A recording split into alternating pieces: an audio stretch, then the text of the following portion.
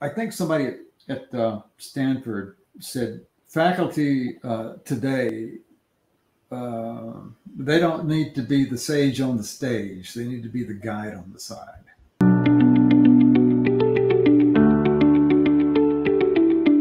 Hello, listener, and welcome to another edition of Tech Innovation Talks. For those of you joining us for the first time, a bit about our show. The concept: produce concise, on-point conversations with specialist tech and innovation guests. And this week's chosen subject, we're taking you back to the classroom as we look to cover the topic of innovation in education. And joining us today to explore this vitally important area is none other than Mr. Tom Hardy. Not that one. We have an even better version. Tom is the Professor of Design Management at SCAD University, Savannah College of Art and Design. And previously to joining SCAD, he has led design strategy teams for the likes of Samsung in Korea and IBM in the US. Hi, Tom. Lovely to have you with us today. Before we get stuck into the topic of education, can you tell us a little bit about your history, your work history, and your current role at SCAD?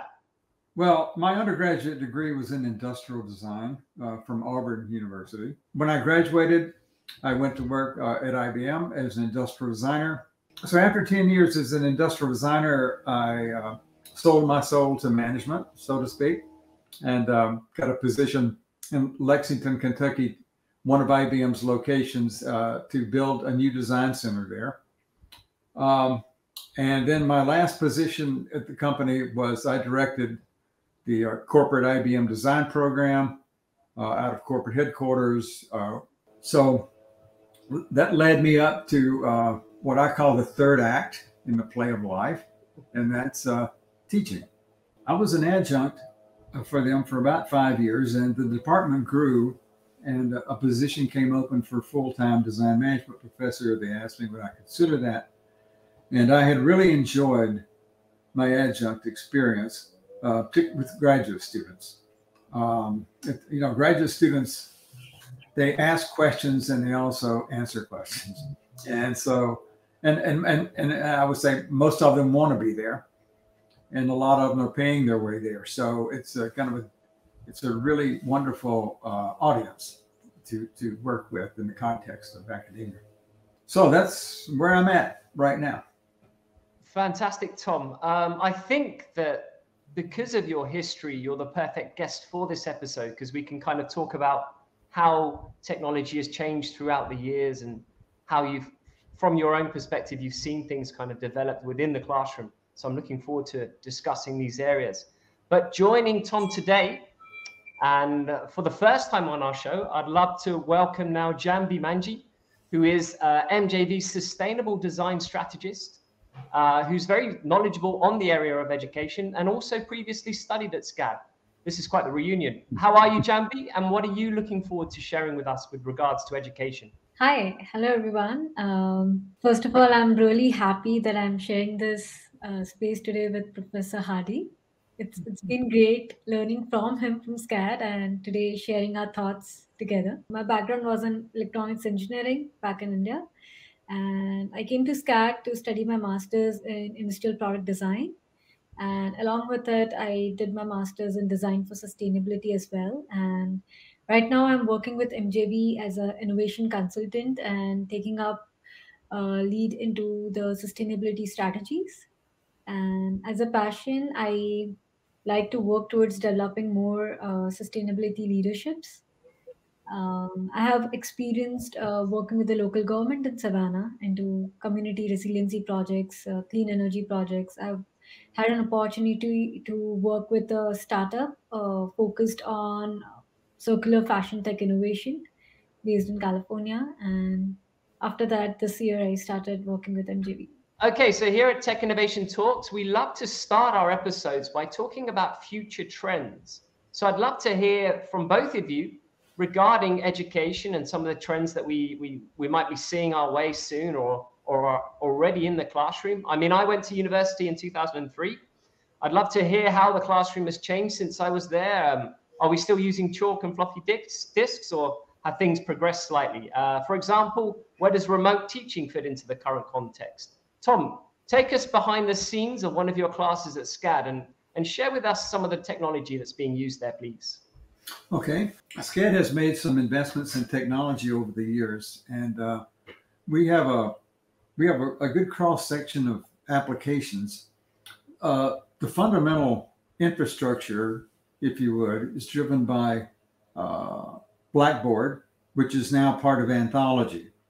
So Anthology and Blackboard have merged together, and that brings to Blackboard the capacity for a lot of analytics, which will really be interesting for both faculty and students. They've had an e-learning program for quite a number of years, traditional e-learning, which, as you know, was mostly action, not virtual, with the students seeing each other, although periodically one could put together an interactive meeting with the class. But the nature of e-learning is asynchronous. So students from around the world, students who are working that don't have a schedule where they can be in a class on a particular day at a particular time, are fundamentally the audience. But aside from posting pictures and posting videos and so forth, there's not really live, if you would, interaction visually between the students.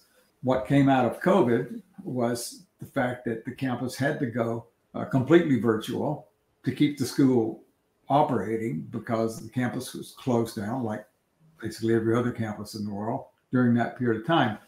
And so the Zoom process was very successful, and it was developed at a point where SCAD decided to eliminate the traditional e-learning process and replace it with what they call SCAD Now. And now every class at SCAD is offered either on campus, the traditional live class, if you would, or SCAD Now, virtual. For example, if students in China want to, stay up late or early in the morning, as it were, they could do that. And a lot of students actually choose to do that. They may have a schedule where they have some flexibility where they can sleep late in the morning, and so they'll stay up and attend a virtual class. Tom, my two takeaways from that are kind of the flexibility one that you're covering there, which means that students can kind of study at their own leisure. But if I was to bring you in here, Jahnavi, I'm kind of thinking that one of the things that might be a bit of a struggle is that lack of face-to-face interaction, and how that classroom is becoming a kind of an online world full of recorded classes. From your perspective as a recent student, how have you seen things change? And what do you make of this kind of lack of maybe one-to-one interactions? I feel that's one of the challenging things that people all over the world are still working with, like how to make that online system in a way which is collaborative of the same level. Like for me, I can say, like, when I started working, and now when I'm moving to different companies and working with MJV as well, I have seen people online, like, on Zoom. I'm still waiting to meet my colleagues in person and start working. So that's a very different thing. Like, yeah, the debate is always going to be like, it gives you a ton of flexibility because now you can do things in your own time, in your own way. But then you miss out being with the person in the same space. Yeah, I think as someone who's recently been looking at a couple of courses, that is an area that slightly offers a bit of trepidation and fear to me, Tom. And of course, you can have that one-to-one time with a tutor online, but I'm not sure if there's a little bit of magic that might be lost by not having those one-to-one interactions. Do you have any opinions on that? Yeah, I mean, I agree. I think that being together in a room, the dynamics of all that, I think, are the best way to do this, right? However, what the virtual tool has done is that although the students in a physical classroom, will have their computers on the desk in front of them, and they can access things and look at references and so forth during a on-ground class. However, I've noticed that in the virtual class, they can share the screen instantly with everybody. So it's much more effective in that regard to pull up different references really quickly and share their individual screens, and then we can have multiple screens with different students' images of their desktop if we're going to talk to a point. So there are some interesting dynamics. You have you can see visually nuances, and how somebody is approaching something. You can do that like we're doing here, the same as you can do in the classroom. But there is just, I think, the human interaction in a room together is obviously offers a lot of advantages for that. But this technology now is really taking us a lot further than it was before. I wanted to move the conversation onto data now. And I feel like both of you can kind of answer this in your own way, whichever area you want to touch on. But essentially, with so much data available for universities or schools to use, I'm wondering what's caught your eye the most. So from my perspective, the thing I was thinking of was kind of the security and the data protection. So if everything's online all the time, how do we ensure that sensitive information about students isn't made available, and how do we protect them? And the other thing that caught my attention was more about the actual teaching method. So how can we use data to I don't know, help students who have a specific way of studying things or have a specific outlook on things? Can we be a little bit more scientific in the modern age and use that data to help them study in a certain way? Earlier, as you mentioned, it wasn't that evident the way the education system was. Like, it was like one thing fits all kind of a system, which now, I guess, with the use of data and technology combined, I would say we can understand, any level of education, whether it's professional or primary or high school or anything, students with special needs, or people needing a different way. Everyone has a different way of learning and grasping things, so it can be customized according to how the student needs it, or which way they learn better, whether it is more of interaction learning or the traditional format of learning, or just say people with dyslexia or any other hearing aid or any format like that. A lot of things can be customized, even made a very inclusive setup that everyone can be in the same classroom but still have their own needs met.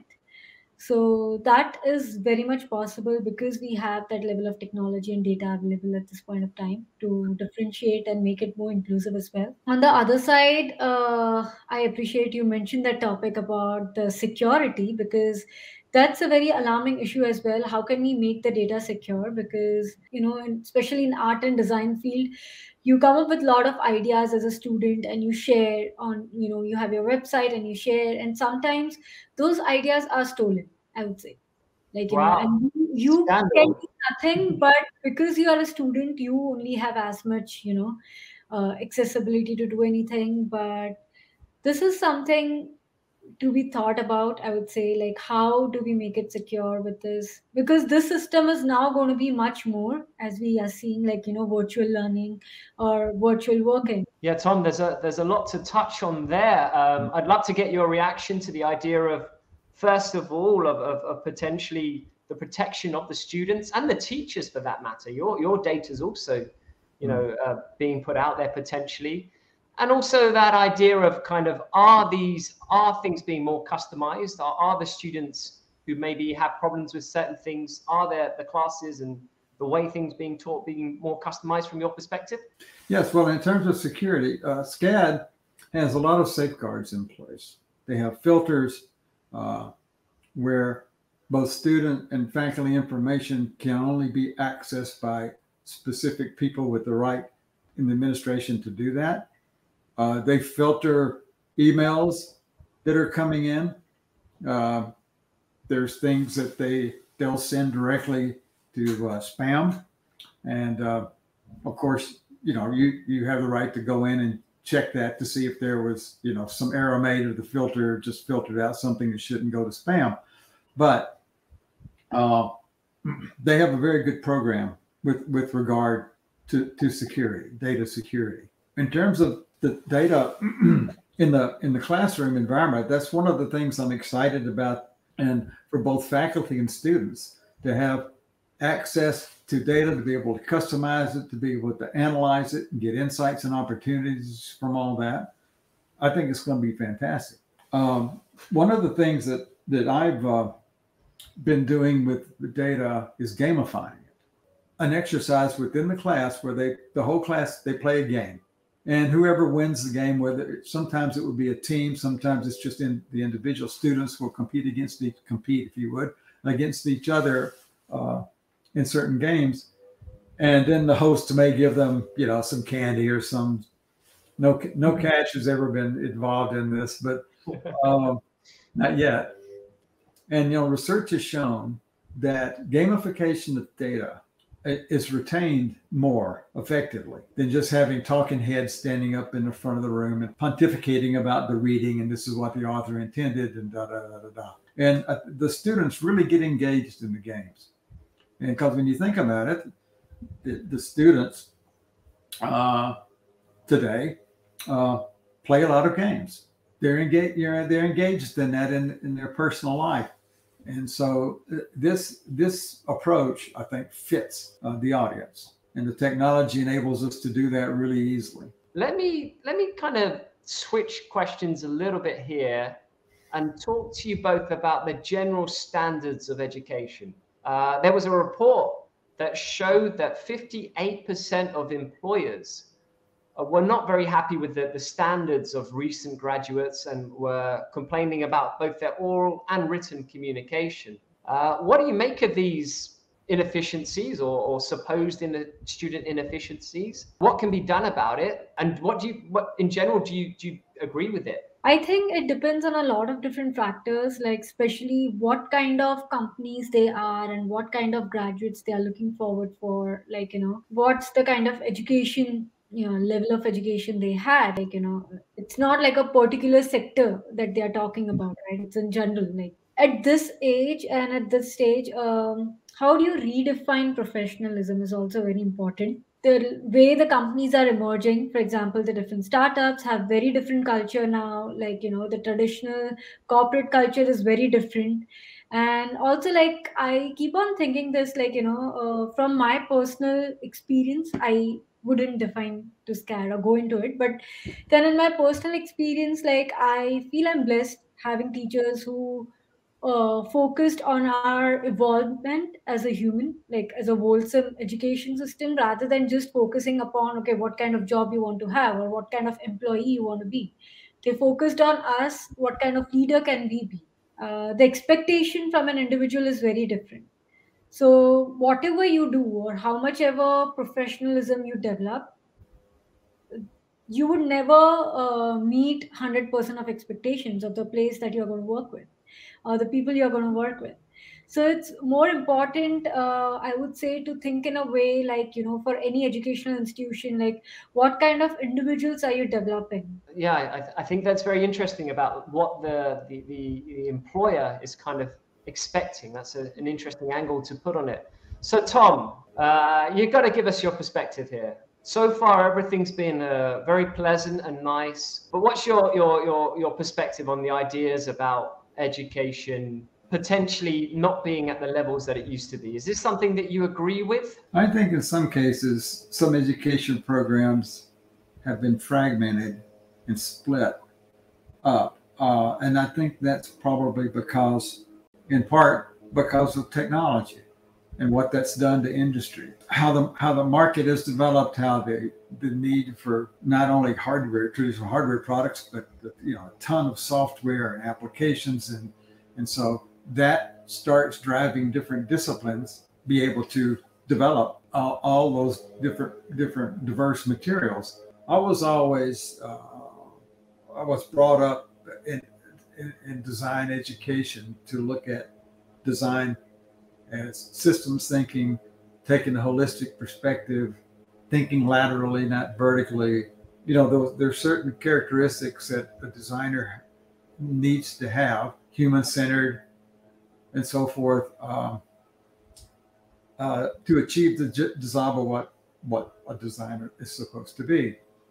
Now, when the term design thinking was started maybe 10 years or so ago, some people looked at that as being this new way of solving problems?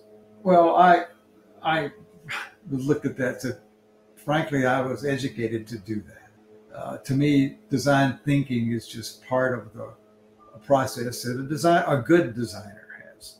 Design thinking has been broadened, I think, beyond what the initial intention of that moniker was, because using an approach that a designer uses to solve problems, such as lateral thinking, when to think outside the box, systems, and so forth, would be really valuable to business. MBA programs around the world, from Harvard, Stanford, and so on and so forth, have design thinking types of courses now for MBAs. It's not where MBAs are going to design a product, or a UX or design or whatever, but it's taking the fundamental thinking of process that the designer is trained to do in solving their own problems, their own business problems. I think that that's a good thing, because in the sense that it can help the designer in a company where you're always having to deal with business disciplines, of course, and so in many cases, some of the leaders in the company might not understand the value of design. But if they have been exposed to it in their education from a business perspective, then it's going to make the designer's job and the design manager's role much easier to collaborate, because there's empathy between the business discipline and the design discipline. So I've been rambling about trying to answer your question, but it's a complex thing, Sure. And but all in all, I think design's in a good place now.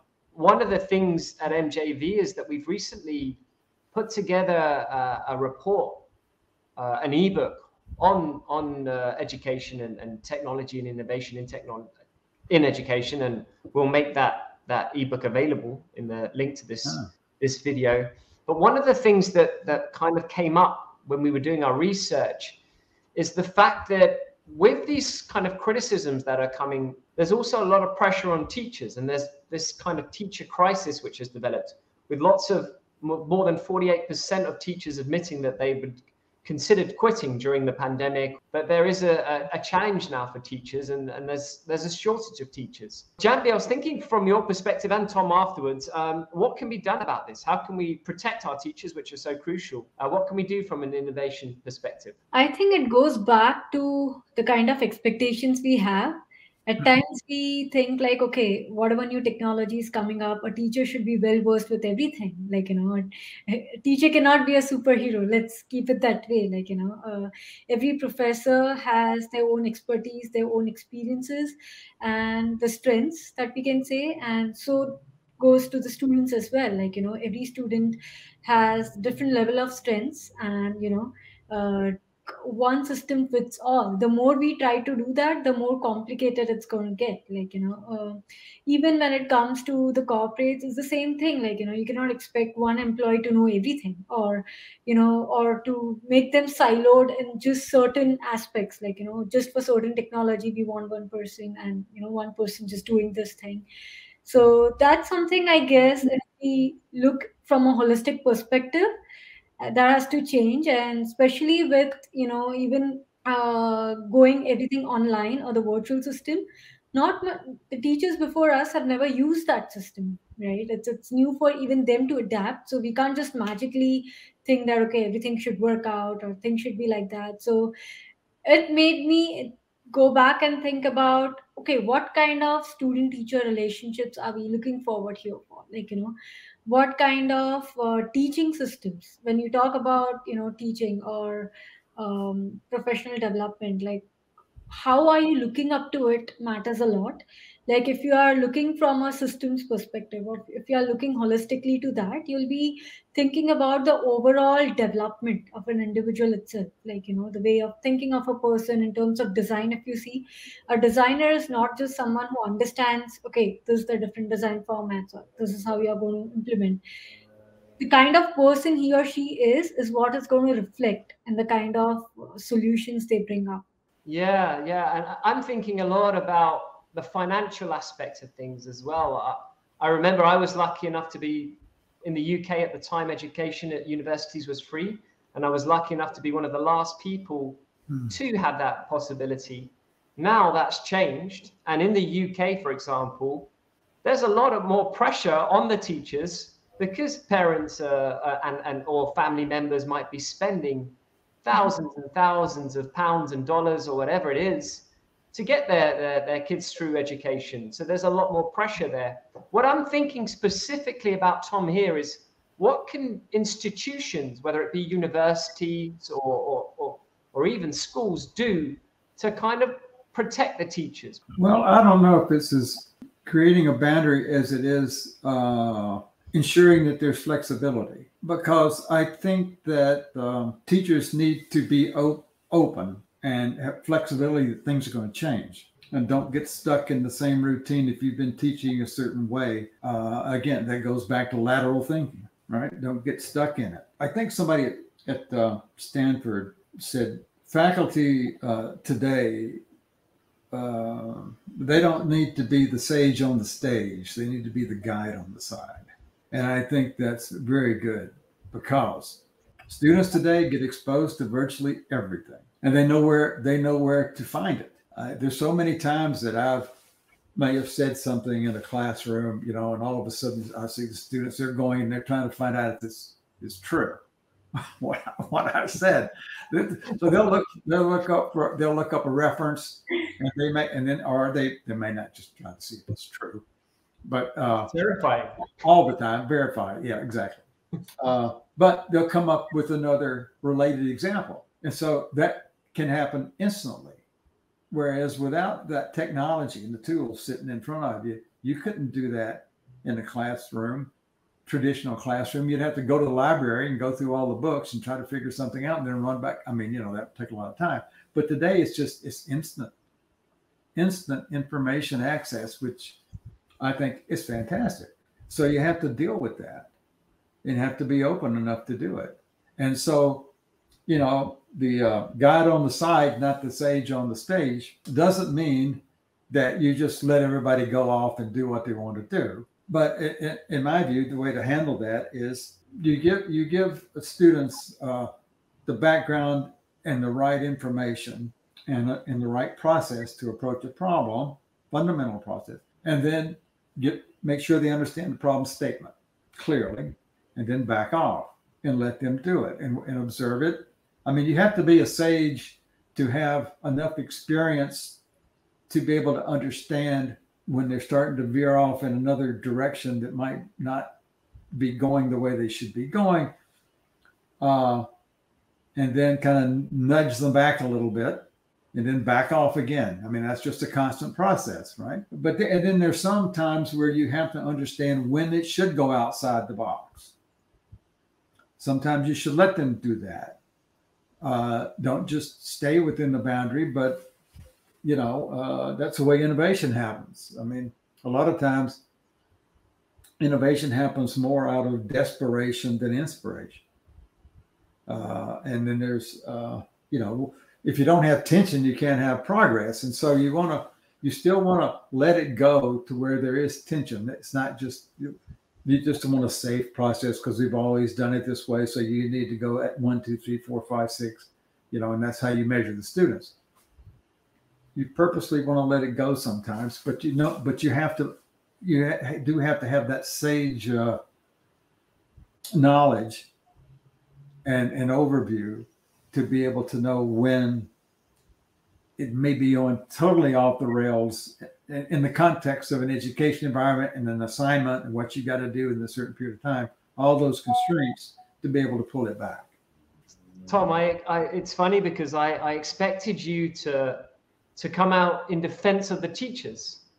Like what I was expecting from you was kind of like, what we need is this and this. But essentially what I'm hearing, and correct me if I'm wrong, what I'm hearing is you're saying that, no, actually it's a more demanding job. Maybe some of the teachers back in the day were getting away with things where they weren't getting fact checked, and now the standards have just gone up, and maybe that's what we can do to support them. With my kind of institutional hat on, is the training needs to be better for the teachers. They need to be in that classroom better prepared. Like growing up, we always learned like the best teacher is the one who never teaches. And it's the same thing, like we are at the age where, you know, a generation where we don't need any spoon feeding to be done. Like as Professor said that, you know, everything is so available on the internet, like tons of things are available. You tell a topic and we figure out, okay, what is relevant, how things are going to be done. Even before we take a class, like, you know, when we get the curriculum, we sit and, look up things for it, like, you know, what's happening, what's going to happen, how we can use this, how people are actually working in industry using these terms. Just you put design thinking and you get tons of materials on it, right? You just put data analysis, you'll get tons of materials on it.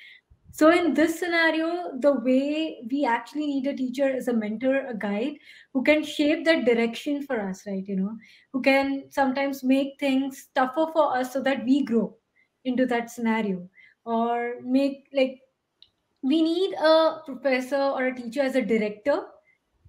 We can see that as a director of a movie who sets the entire scenario up, who prepares you to, explains you, okay, this is how things need to be done, or this is how, you know, you can be, and then let the actors take up the stage and let them be, and then directs them as and how required.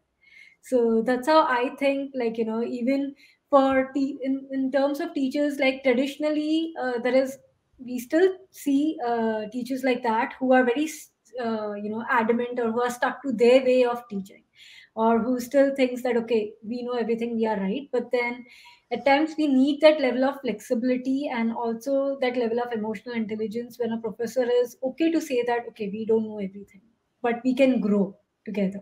Well, that just about does it for now. As usual, I'd like to thank both of our guests. First up, Jahnavi, thanks for your insights. And Tom, thanks for being a marvelous guest. But before I sign off in traditional fashion, I'd like to draw your attention to our brand new ebook on the very subject of education, which of course will be made available in the description of this video. But that's all for now. Don't forget to give us that all important like, share, and comment. But until next time, keep innovating.